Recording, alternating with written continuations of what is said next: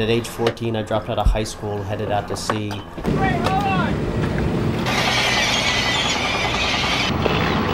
I was working at the height of industrialized fishing, so our boats, we were ripping up entire ecosystems with our trawls, using ever more efficient technologies to chase fewer and fewer fish further and further out to sea.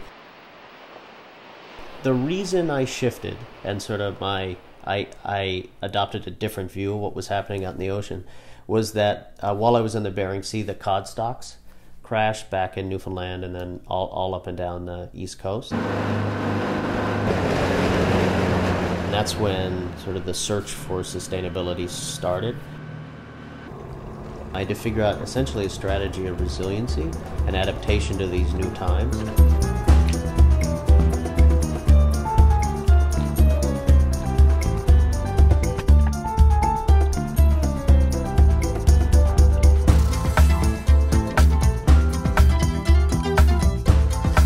I found the work of Dr. Charlie Yarish at University of Connecticut, who's one of the world's experts on growing seaweed.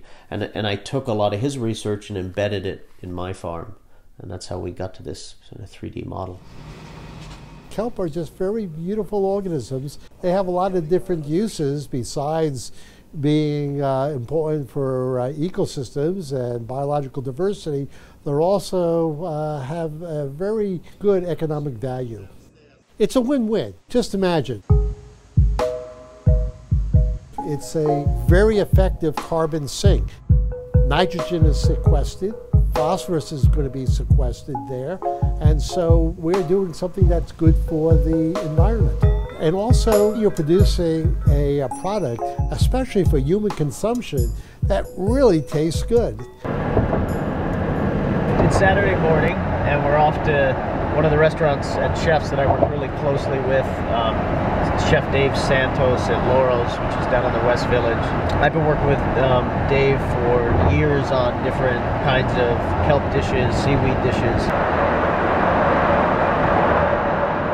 As soon as like chefs start doing something, it kind of becomes popular, and it's, you know, rolls down and becomes this really big trend. As people really start playing and exploring, you know, ingredients, you'll start to see it in just your regular grocery store.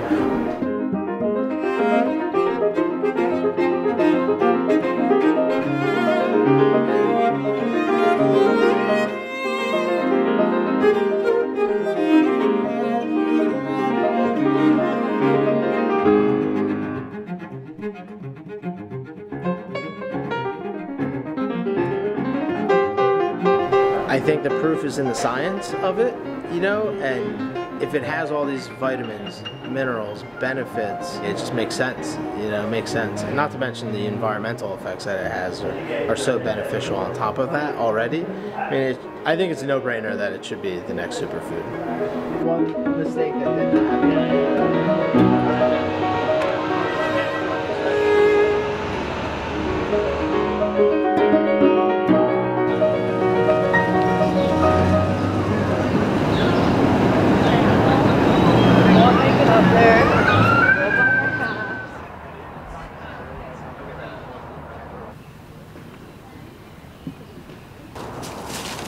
The goal of the Yale Sustainable Food Project is to produce food literate leaders, to show people what it's like to actually grow food so they can bring that forward in whatever they go do.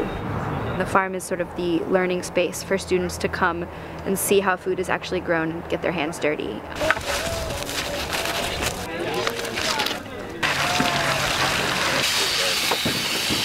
The kelp, it's in a solution.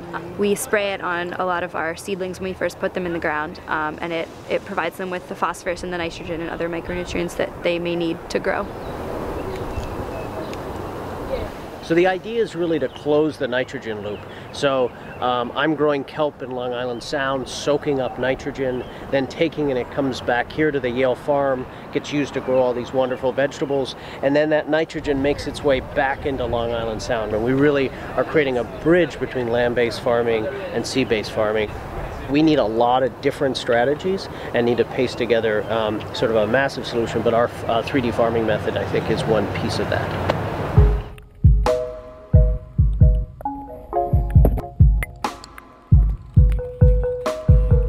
What's happened over the years is my oysters and my seaweeds now have really taught me a lot about how we need to change our relationship to the oceans.